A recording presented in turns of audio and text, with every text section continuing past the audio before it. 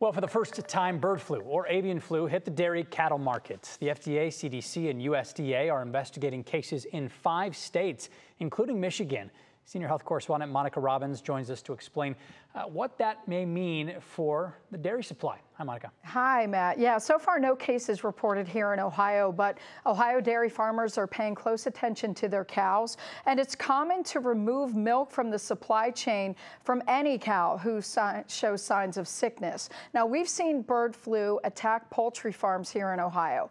Migrating waterfowl, typically the ones spreading the disease, while the flu was devastating to chicken, it doesn't have the same effect on cows. While they may get sick, so far none have died, most recover. Bottom line, as long as you're drinking and eating pasteurized dairy products, you're safe. The process kills the virus, and here's where they think it's coming from. It could be directly, a migratory bird that's in close proximity to a cow.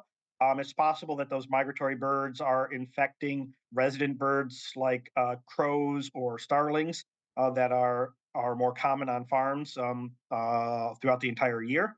And so something like that. The exact route so far has not been determined, but it is the same strain that is circulating in those migratory birds. So cases have been discovered in the Texas Panhandle, Kansas, Idaho, New Mexico, and Michigan, and infected goats were discovered in Minnesota. We're seeing bird flu from coast to coast infecting mammals, but so far it is still not transmitting to humans in the United States. How this will, this is going to spread across, Matt, we're going to have to wait and see. Yeah. Well, and Monica, how will this actually impact the price of milk, when we actually go to the grocery store?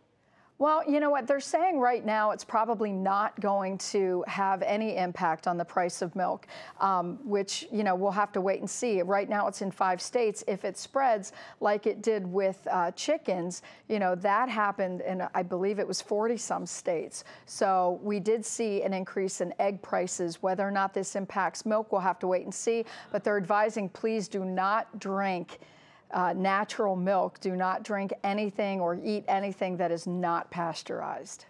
Okay, something I'm sure we'll continue to follow. Monica, thank you.